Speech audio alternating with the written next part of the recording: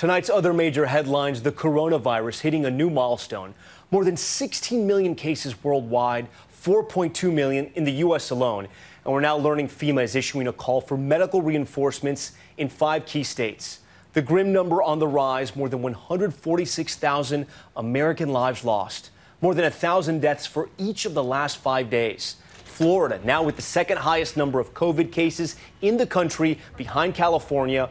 Weeks before the start of school, children in that state, Florida, testing positive at an alarming rate. More than a dozen states reporting major delays in testing, some people waiting nearly 3 weeks for results. America's testing czar defending the Trump administration, insisting anyone who needs a test can get one. But many complaining it's waiting for the results that's becoming the real problem. Here's ABC's Stephanie Ramos. Tonight, the devastating death toll soaring, more than 1,000 COVID fatalities a day for the past 5 days. In Florida, an alarming surge in infections among children, nearly 8,000 under the age of 17, testing positive for the virus in the past week. She was like none other. 9-year-old Kimora Lynham is the state's youngest COVID tragedy. She was resilient and strong, and she could put a smile on your face just by looking at her. Kimora's family says she had no known underlying health conditions, her family taking her to the hospital with a fever. They say she was never tested for COVID.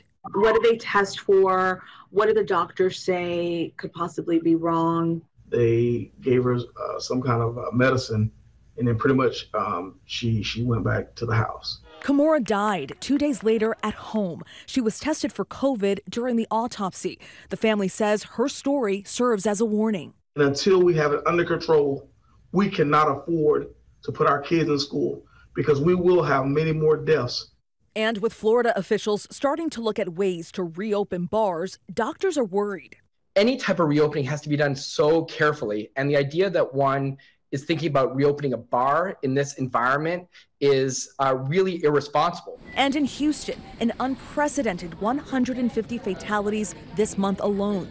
We have had more people to die in July than March, April, May, June combined.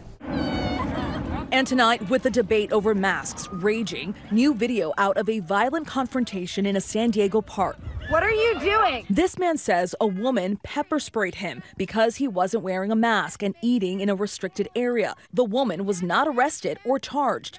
At least 15 states reporting COVID testing problems, some people waiting up to 19 days for results. In March, the president said this. Anybody that wants a test can get a test. Today, the nation's testing czar admitting that's not the case. What is true now is that anyone who needs a test can get a test. We are in the middle of a serious pandemic. Let me be clear, we have to prioritize our testing.